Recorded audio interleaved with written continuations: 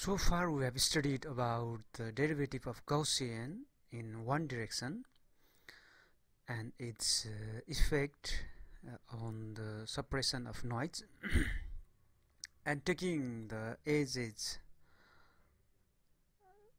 or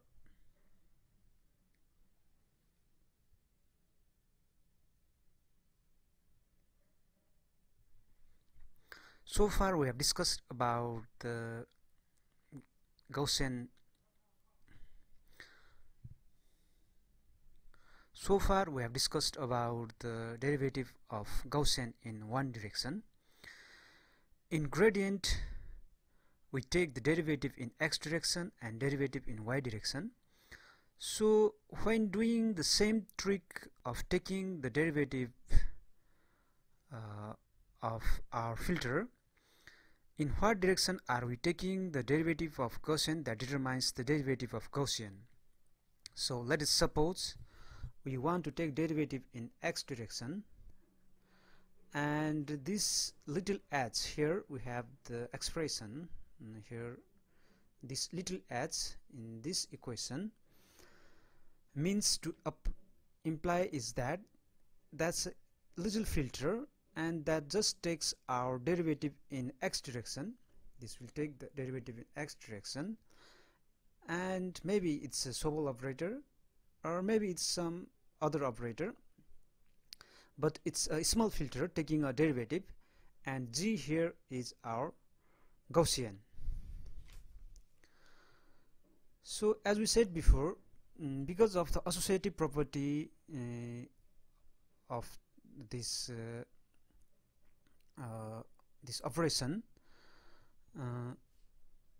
besides smoothing and they are taking the derivative, we can apply the Gaussian with its derivative. That's what is shown here. And here -1 and 1 is its generic derivative operator, and G is the Gaussian represented by a matrix. Here is the matrix.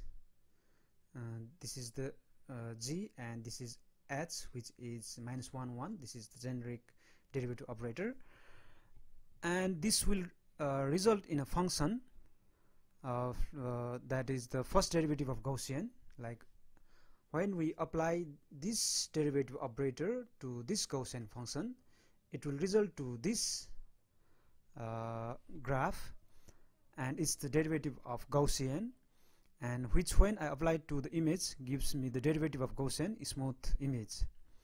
So we do this in x direction, and then in y direction.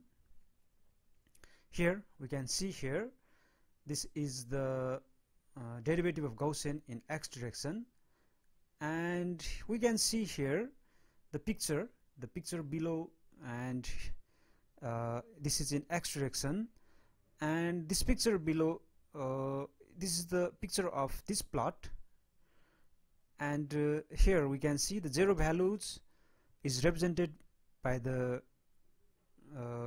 gray pixels, and negative is represented by the black. We can see here the positive values. We can see here the values above the 0 is represented by the gray, and the values below the 0 or negative values are represented by the black. And it's same in y direction. We can see here it's the same in y direction. Now this is how we get the Gaussian and the smooth like the derivative of this Gaussian in 2D. Now the question arises, like how big the Gaussian should we use? We can see here, as we studied in our previous lectures, that we can pick a different size of Gaussian and we can get more or less smooth version of the image. And the same is true here when we compare to the derivative. So we can change the sigma, like we can see here, we can choose the size of Gaussian and get the smooth. Like when we use very small size of Gaussian, then it's not blurred that much, But if we as we increase the size of Gaussian, the degree of blurring gets increased, and here we can see with the bigger size of Gaussian, the image is blurred strongly. And here as we change the size of Gaussian, it also affects the like the scale of feature that is detected, or the scale of edges that is detected. So we change the sigma, the size of Gaussian, and when we do it, we will get the enhancing the magnitudes of the derivatives as a function of how quickly the image varies over the space.